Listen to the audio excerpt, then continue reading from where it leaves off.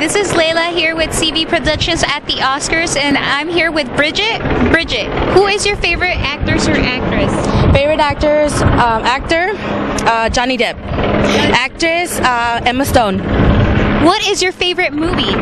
From Emma Stone, The Help. Emma Stone did an incredible job. I think she should win Best Upcoming Actress at the Academy Awards. Absolutely. And who do you think that will win the most awards tonight?